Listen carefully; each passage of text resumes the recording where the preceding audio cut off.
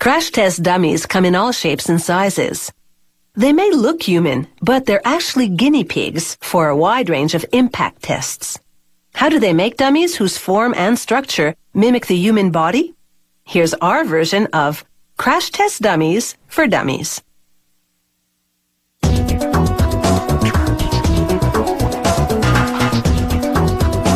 Crash test dummies are designed to take some serious hits.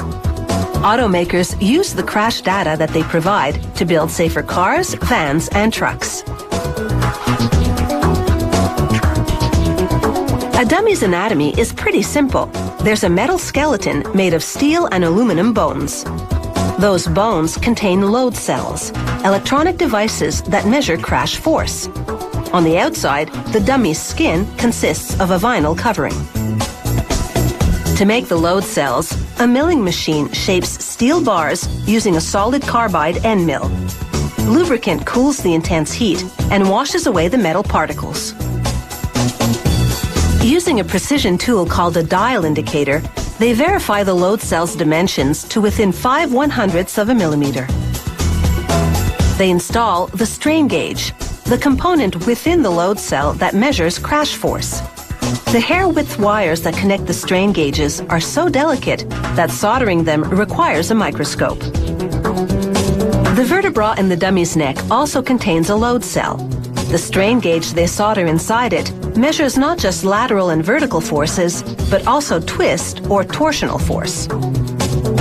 Now they lay out the bones and corresponding load cells that will be connected to the dummy's rib cage. To make the rib cage, steel bands are bonded to a flexible damping material.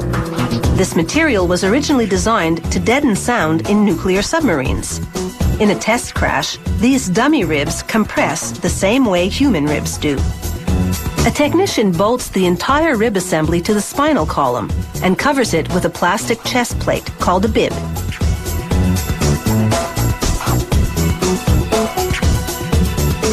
The long bones and load cell forms are inserted into aluminum molds.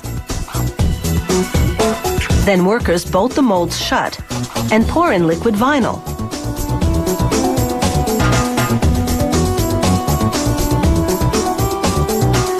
The molds bake at 170 degrees Celsius for 10 to 20 minutes. When they come out, the first step is to cut away flash, the excess vinyl that oozed out of the mold during the baking process. Then a technician visually inspects the components to ensure an accurate fit.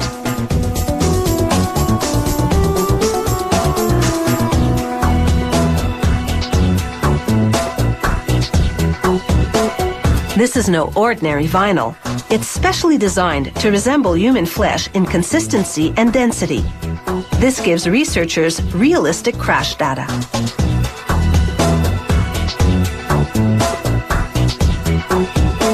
Now they install the bones, starting with this tibia, into their respective vinyl compartments.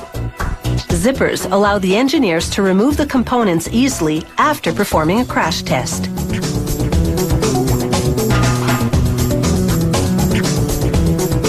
A technician bolts all the dummy joints in place and ensures they have a human-like range of motion.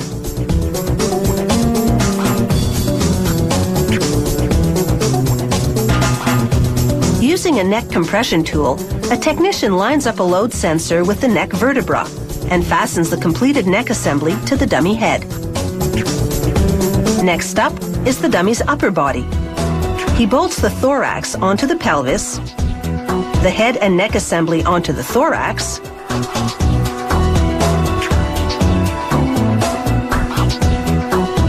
then fits a vinyl jacket over the chest. Finally, he bolts on the limbs, containing all of those long bones and load sensors. Crash test dummies range in size from newborns all the way up to 102-kilogram adults. This enables researchers to be sure that seatbelts and airbags protect everyone equally well. It took a full 12 weeks to make this dummy, and now he's ready for a life of hard knocks to make traveling safer for all of us.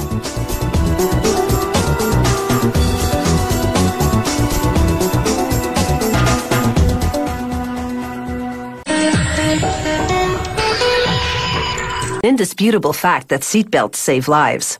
When a car comes to a sudden stop, the seatbelt prevents you from hurling forward. It spreads the stopping force across the sturdier parts of your body, namely your rib cage and pelvis. This spreading action dilutes the strength of the stopping force, minimizing injury.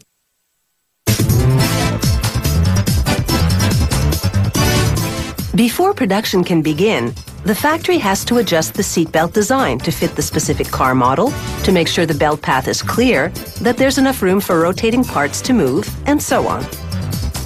On the factory floor, robots assemble most of the mechanical components. This plastic disc, containing a spring and a weight, is part of the locking mechanism. It's what stops the seatbelt straps, called the webbing, from lengthening when you jerk forward due to a sudden stop or hard deceleration. The locking mechanism goes into the seatbelt's retractor mechanism, the component that lets the webbing extend and retract. The webbing will wind onto this aluminum spool in the retractor, a rewind spring keeping it taut. Sudden deceleration will cause this silver ball to trigger the locking mechanism. This will stop the spool from rotating and lock the webbing. This next robot assembles what's called the pretensioner mechanism. While the locking mechanism stops the webbing from lengthening, the pretensioner sharply pulls the webbing back, tightening any slack. The pretensioner kicks in only in the event of a crash. The sudden deceleration on impact triggers sensors which signal the airbag control module to send an electrical charge to the pretensioner. This charge sets off a tiny explosion that deslacks the belt. This worker installs the explosive device called the microgas generator, or MGG. After lubricating the inside of its aluminum cylinder with grease, she inserts a piston and the MGG. The MGG contains a chemical called nitrocellulose.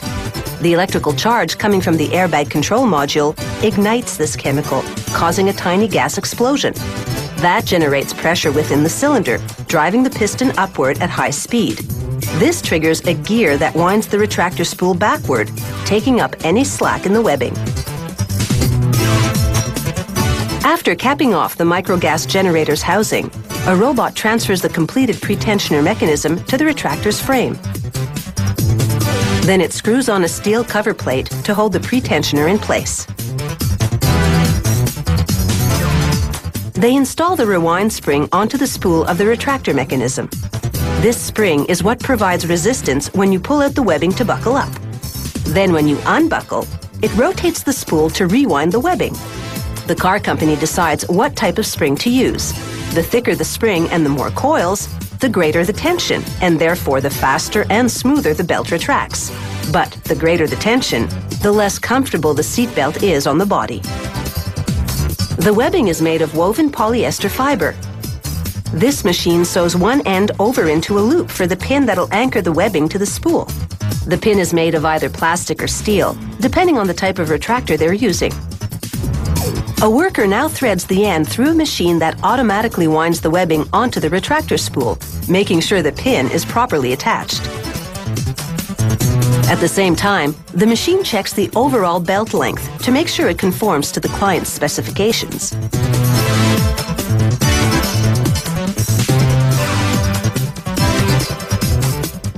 At this factory, every single seatbelt component has to pass a thorough quality control check. Here, a machine checks a key safety feature, a lever and ratchet mechanism that prevents the webbing from extending after you've belted in a child car seat. Now for the final assembly. Workers load all the seatbelt parts in a jig, a holding device that arranges them in the proper configuration. A worker feeds the webbing through the shoulder loop, from which the belt hangs, and through the tongue plate, the part that clicks into the buckle. Both these components are made of steel for strength, with plastic coverings matching the car interior. The last step is to sew the anchor to finish off the other end of the webbing. Every seatbelt design goes through extensive testing before going into production. This machine assesses how much pull the webbing and retractor can withstand before breaking. This machine tests the webbing's durability, running it through 50,000 abrasion cycles to ensure the material doesn't wear out.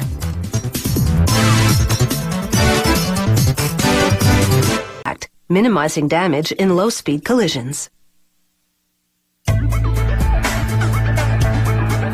Bumpers can be made of plastic, fiberglass, aluminum, or steel.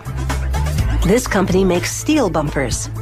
They start out as blanks, steel sheets just 2 millimeters thick. These ones are en route to becoming truck bumpers.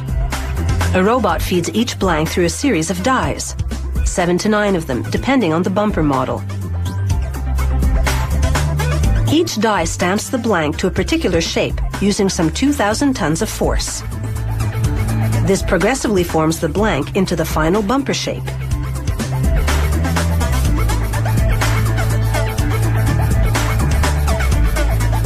Both the front and rear bumpers go through the same process, only the dies are different. The bumpers now travel to the next production area, where a worker clamps each one onto a